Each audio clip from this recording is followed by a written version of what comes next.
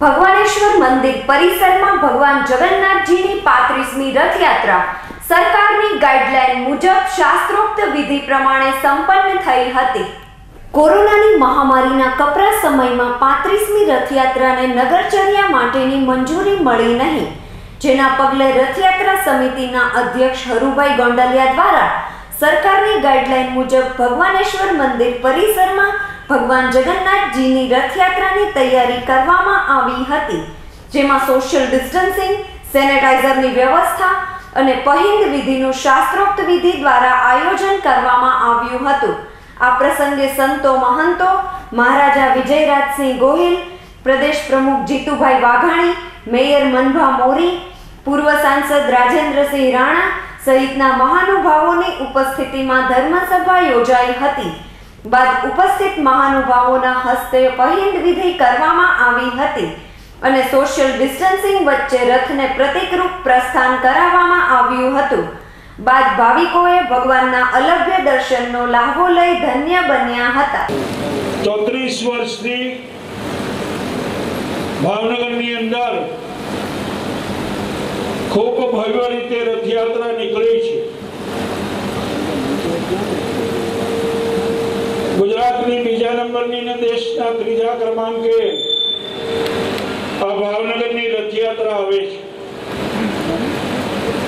ઘણા બધા આપત્તિકાળ અને સંઘર્ષો સાથે આ 34 વર્ષમાં ક્યારેય આ રથયાત્રા એ અટકી નથી। ઘણા કુદરતી આફતો કે યુદ્ધના ટાઈમો કે કોઈ પણ સંજોગોમાં રથયાત્રા 34 વર્ષમાં ક્યારેય રોકાણી નથી। આ વર્ષે જે કોરોનાની મહામારી છે એને કારણે સર્વજન હિતાય સર્વજન સુખાય, તો એ પ્રમાણે આજે જ્યારે કોરોનાની મહામારી હોય અને લોકોના સુખનો અને સ્વાસ્થ્યનો સવાલ હોય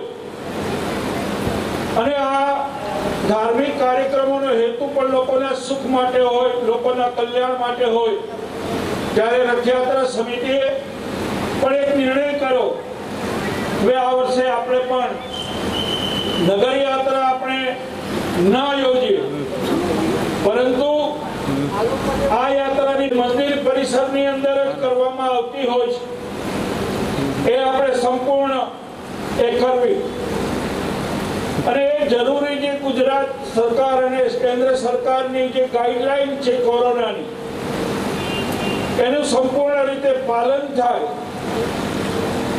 એ રીતે આ વર્ષની રથયાત્રાનો આપણે આ કાર્યક્રમ પહિંદ વિધિ સુધીનો આપણે અત્યારે યોજી રહ્યા છીએ। ભાવનગરની જનતા, આપણા દેશની જનતા અને વિશ્વની જનતા ને આ કોરોનાની મહામારીમાંથી બહાર કાઢી અને બધાનું સ્વાસ્થ્ય ખૂબ સરસ રહે એવી જગન્નાથ ભગવાન પાસે મારી પ્રાર્થના છે। ધરુભાઈને આ 35મી રથયાત્રા નિમિત્તે ખૂબ ખૂબ અભિનંદન અને પૂરી આશા છે જગન્નાથ ભગવાનના આશીર્વાદથી કે આવતા વર્ષે ખૂબ મોટી ભવ્ય રથયાત્રા પાછી નીકળશે। એક સાથે વિનંતી છું, જય જગન્નાથ।